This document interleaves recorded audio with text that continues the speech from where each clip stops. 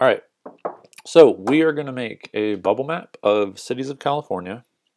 And a bubble map is a map where instead of just putting dots on different places of importance, instead you put circles, and the circles are sized according to the magnitude of some variable. So got a big city, has a big bubble, got a small city, has a small bubble. You can also use this in scatter plots, but we're going to do it in a map today because it's way more fun.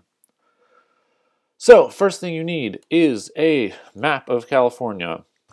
This is just a normal SVG map, and I'm going to cheat a little bit later on, and I don't know where things like LA or San Diego are, so by putting a map underneath my SVG map, I'm able to reference it when drawing my circles. So just something you'll want to have later on. And I'm going to click the little toggle visibility here in order to hide it, and then we're going to be good to go. So in order to make a bubble map, the most important thing you need is the ability to make bubbles. So we are going to use the Ellipse tool. If this is the rectangle tool for you over here, what you need to do is click and hold and then come up with the ellipse here. So there are two ways actually, two ways to make circles. The first way is clicking and dragging, and the second way is just clicking once. And they each have their own ups and downs, let's say. So if I'm using the ellipse tool, I can click and I can drag and I'll make a circle. But is that a circle? No, it's not a circle, it's an ellipse. We need the height and the width to be the same. So what you do is you have to hold down Shift. So hold down the Shift key as you are clicking and dragging, and it will lock the height and the width to be the same, and you will come out with a wonderful, wonderful circle. But maybe it won't be in the right place. You'll note that as I drag my circle out, I'm starting from the top left of the circle instead of maybe the center of the circle. So if I wanted to make San Francisco here, I would click and I would drag, and then I would have to move that circle to be back over San Francisco, which seems like a bunch of crap. So there's another key. So let's say Shift makes a circle, and the other thing you want to do is Alt centers it. So if I am making San Francisco here, I pull it out. First I say, oh, it's not a circle. I hold down Shift, it becomes a circle, and then I hold down Alt, and it starts it from the point that I clicked. Right? Fun and good. If I want to put a city down here, hold down Alt to make it centered, hold down Shift in order to make it a circle, and life is good. Same thing goes for just clicking once. So clicking once is good if you want to have a specific size of the circle. So when I click and I drag, in theory, I could look up at the info window and see how big my circle is as I make it bigger and bigger, but who really wants to do that? Let's say, this one here is 24.694 millimeters. If I really, really wanted 25, what I would do instead is I would just click once, and it would bring up this menu, and I could just type 25 by 25, hit OK, and it would show up. This does the same thing with the upper left if you're not holding Alt. So let's say I click San Francisco, and I say I want 30 by 30. It would show up down to the bottom right of San Francisco. What I do instead is I hold down Alt, I click San Francisco, 30/30, bam, right on San Francisco. Everyone is happy. All right, so now that we know how to make circles, we need to figure out how to make circles that are related to numbers. So let's say we have two cities. We have Little City, and it has, let's say, 50 people in it. And then we have Big City, and Big City has 100 people in it. So Big City is twice as big as Little City. Now, we are going to make a circle for Little City. We're going to hold Alt down. We're going to click. We will say 50 by 50. We got a nice big circle there. Looking good, Little City. Gonna move that over there, give us a little more space. And then we're going to make one for Big City, which is going to be 100 by 100, right? So this is Big City over here. Big City we made 100 by 100. Little city, we made 50 by 50. Now, is big city, does the circle for big city seem to be twice as big as the circle for little city? No, it's absurd. It's way bigger than the circle for little city. So what's going on here? All we did was double the numbers. That should have worked. Well, the thing is that the human brain looks at, nope, the human brain judges size based on area, not on diameter. So when you type in a number, when you click with the ellipse tool, you say width and height are 100 or width and height are 20 or width and height are 10. What you're saying is draw me a circle with the diameter of 10. And the diameter is the distance from this side to this side. So all the way across. Usually people talk about radius, which is that little green line from the center of the circle to the outside, but going all the way across, that is diameter. But the thing is, we need to figure out how to type in, we need something that has a 50-person area or 100-person area. We need to figure out what to type in order to put in the diameter for that.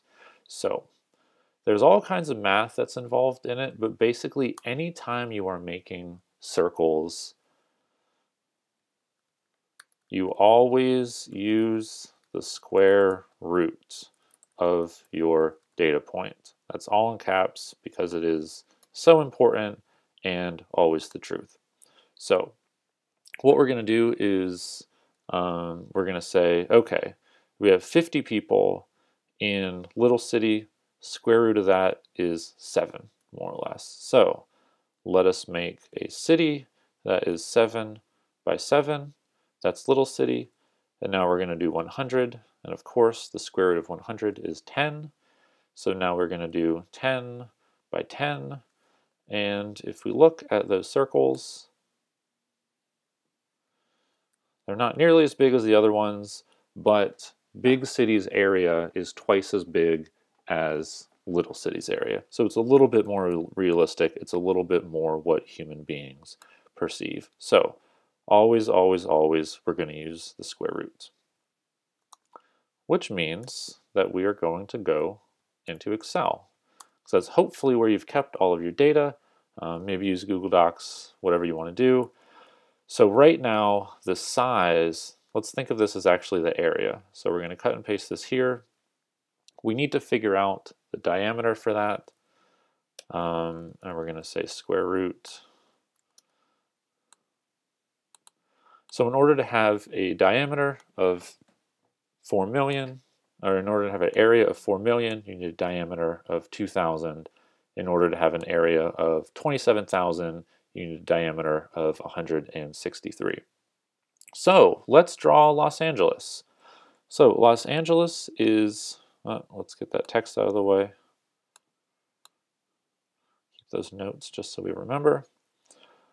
Los Angeles is down here, and we're going to say, okay, let us make, we're going to hold down Alt, we're going to click on Los Angeles, and we're going to say 2,000 by 2,000. And it is way too big. That's never going to work. It's never going to work, right? So the diameter that it wants to give us is 2,000, but we need to scale that back down to be a number that makes a little bit more sense. So what I suggest that you do is get your ellipse tool and draw however big you want LA to be. So LA is the biggest city. I want it to look pretty big. I say I'm going to go this big. That seems pretty good to me. Hopefully it also seems pretty good to you. Now what you need to do is find out how big this circle is. And over here we have the info window. It says it's about 77 width and height. If you don't have the info window open, go to the window menu and then go to info and click that, and then it should show up. If it already has a checkbox next to it, it's hiding somewhere on your screen. So what has to happen is somehow we have to turn this number of 2,000. So LA wants to be 2,000 millimeters. We want LA to be 77 millimeters instead. And what you do is all you do is divide. So divide 2000 by 77, which is not Google Chrome, by 77, that is, let's say 26. And so what we're going to do is every single time we need to take the size a city wants to be, we're going to say, no, you need to be 27 times smaller. AKA, yeah, we'll just go with 26 times smaller. So we're going to go to Excel, and we're going to say this is the diameter that it wants to be, desired diameter, and then we're going to say actual diameter right here. And the way we're going to do that is we found our magic number here. We divided 2000 by 77. We divided the size, the diameter that LA wants to be, by the size that we want it to be, which is 77, 26 times smaller. So we're going to say, we're going to take this diameter, we're going to divide it by 26, and then we're going to pull that down through all of these. And these are the actual diameters that we're going to use for all of our cities. So LA is going to be 77, San Diego is going to be 45.5, San Francisco 35.5, and so on and so forth. So let's make the circles. First, we're going to get rid of LA actually, because if we made a mistake in calculating, we're going to want to see that mistake come back again. And maybe it'll be way too big, or maybe it'll be way too small, and it's just kind of a way to check with yourself about it. So we're going to make a new layer by clicking Create New Layer, and we're going to call this City Bubbles, as that's what we're about to draw here. We need our ellipse. We're going to make sure to hold down Alt in order to center it. So holding down Alt, we're going to click LA. It's going to ask us how big do you want it to be. We can just cut and paste this number in here if we'd like. So great, LA is huge. LA is the biggest thing we've ever seen. Now we need to do San Diego. Where is San Diego? Well, San Diego is actually hidden right now by the bubble that we just drew. So what we're going to do is we're going to make the entire layer of city bubbles a little bit more transparent so we can see through it. So if you have city bubbles selected over here, you can go to the opacity menu up top, and let's drop that down to say 40. So now we can see, oh look, San Diego right there, looking good.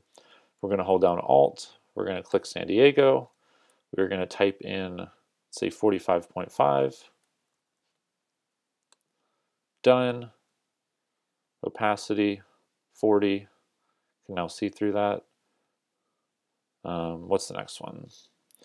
San Francisco 35.5, 35.5, 35.5, opacity 40. Fresno, let's go 28. Fresno, 28, 28. Let's drop our opacity down. Sacramento, 27. 27, 27. And Eureka is a lonely 6.3.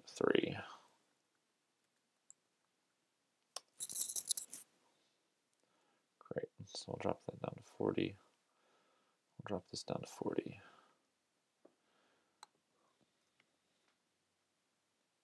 Okay, so one thing you can see is that all of these circles, here I'm going to hide the background here, you can see that all of these circles kind of overlap each other, and it doesn't look very good, I'm going to be honest with you. So the reason why this happened is because I lied to you earlier. So what I said was I was going to set the opacity of the entire layer to be 40% so that they would all blend into everything below, so you could see the outline, so you could see the cities, so you can see all that. But what I did instead was I set the opacity of every single one of these circles to be 40. So then when two circles go on top of each other, they end up adding to one another. So we want to get rid of that. So the way to do that is we're going to select every single circle, and we're going to change the opacity all at once. 100%, wonderful, except it's not wonderful. They no longer have that weird overlap, but you can also no longer see the outline of the state underneath. So the way to change that is to actually change the opacity on the entire layer. So if you go to the right hand side of the layers palette, you can see these little circles. When you click these circles, that selects something on the screen in your artboard. And what you can do is if you pick the top one, it selects the entire layer, and then you can say, okay, 40% opacity. Now it's the whole layer has 40% opacity, not each individual circle, so now they all blend together in a wonderful, beautiful way. And that's it. There you have your bubble map. If you wanted to, you could do something like, change the color of Sacramento to be something else because it's the capital. Probably don't want to do that because it looks terrible and ugly. But yeah, there you go.